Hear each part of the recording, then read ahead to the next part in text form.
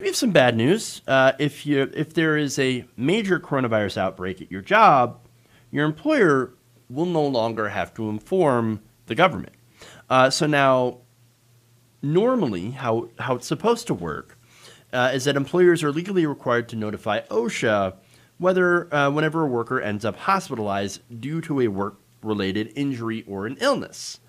Now, that's how it's supposed to work.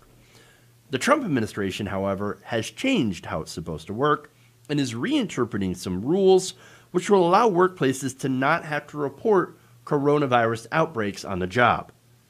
Meaning, not only will we not know about major outbreaks, but we'll also not be able to intervene to stop them. And if you're wondering how relevant this is to stopping the spread, keep in mind that some of the worst COVID-19 outbreaks happened in workplaces like meatpacking plants and nursing homes. So these rules, changing and reinterpreting these rules, is going to mean disaster for trying to get coronavirus under control. In fact, Debbie Berkowitz, former OSHA official now with the nonprofit National Employment Law Project, said this is going to lead to a further spread of COVID-19 at work and out into the public.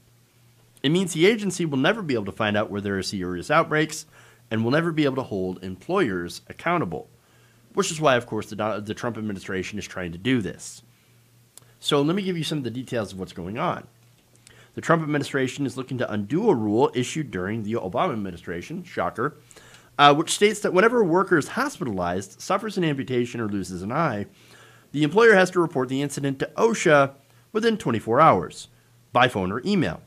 Or when an employer learns of a work-related death, OSHA must be notified within 8 hours.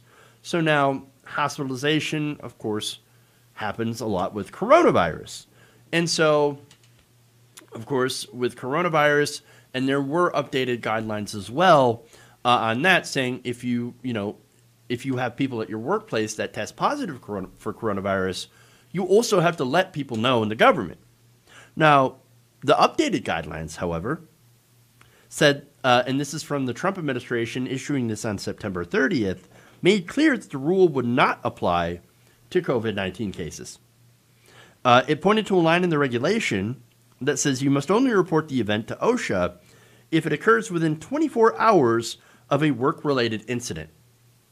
So under the administration's interpretation, work-related incident means an exposure to coronavirus in the workplace. And of course, as we know how the virus works. Symptoms just don't show up within 24 hours. So for the employer to be required to notify OSHA, a worker would have to be exposed to COVID-19, get sick, and hospitalized, all within a 24-hour period. That's not how it works. And they know that. They know that's not how it works. They're not stupid. What they want to do is they want to hide the fact that workers are getting sick. Because for them, the companies, it costs too much to protect them, obviously, and they don't want to be held liable if their workplace gets people sick. And so if you don't report those, well, I mean, then you can just basically ignore that an outbreak is happening. So now, remember, in every coronavirus stimulus deal that the Republicans have been trying to pass, they have put in language to protect corporations from liability for coronavirus. And so this is one more way, I think, for them to try to avoid that. Peg Seminario directed the AFL-CIO's workplace safety program before retiring last year, said OSHA's earlier interpretation was the correct one, and these changes are wrong-headed. She said, quote, "It makes absolutely no sense for the reporting of COVID-19. But it does make sense if you're trying to protect corporations from liability, and also if you're an administration that is relying on the appearance of not having new cases of coronavirus to help your political ambitions. It's one of those things, and it goes back to Donald Trump saying, well, let's slow the testing down because if the reason that we have bigger numbers is because we're testing more. Well, it's the same kind of thought. Like, all these places are reporting coronavirus infections, so why don't we have them stop reporting those infections, and therefore it won't look so bad the numbers won't be high. The numbers will go down because nobody's reporting it. That's what they're trying to do. Now, furthermore, David Michaels, who led OSHA under President Obama, said the Trump administration is misinterpreting the rule his team had enacted. He said the new policy fits the Trump administration's broader pattern of denial during the pandemic. If you aren't aware of infections, then the infections are just not happening. Quote, it's an outrageous distortion. This is OSHA saying they don't want to know where outbreaks are happening. And then, of course, this new policy has had impacts. In May, OSHA issued a fine against a Georgia nursing home that had waited 2 weeks to notify the agency that 6 of its workers had been hospitalized due to coronavirus. But the Atlanta Journal-Constitution, which was first to detail the recent policy change, reported last week that OSHA dropped that citation as soon as they released the new guidance. So by the way, every Republican and conservative that is pissed off, like, oh, look, Andrew Cuomo didn't tell anybody about the coronavirus cases in the nursing homes, and they packed the nursing homes, and the same people, who are mad about Whitmer, well, your guy, Donald Trump, just said, oh, nursing homes, if a bunch of people get infected, we don't have to tell anybody.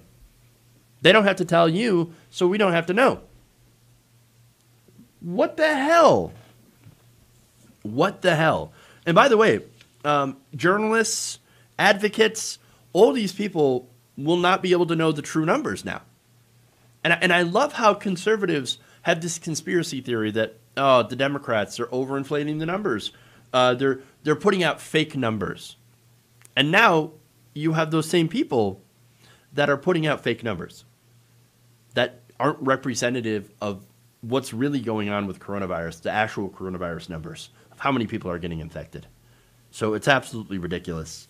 And not just ridiculous, but it's also dangerous. It's completely unacceptable. Super unacceptable. They don't care about you. If you're a worker, if you're a regular person, they want to send you back to work, even if your workplace is a den of coronavirus, which increases the likelihood that you'll get it, you'll get sick from it, and not only will you get sick, but you also spread it to your families and to your community as well. But hey, at least a corporation will be protected because Republicans say we must protect corporations at all costs. What can I say? Republicans are a death cult. Now, it's only Democrats, by the way, that are raising the alarm because it actually does impact working people. But for Republicans, look, they don't care. They don't care. They don't give a damn if COVID spreads. In fact, they're pretty open about wanting to infect everyone in order to get so-called herd immunity, which without a vaccine would be an absolute disaster. They are a pro-corporate death cult, and people need to see them for what they actually are.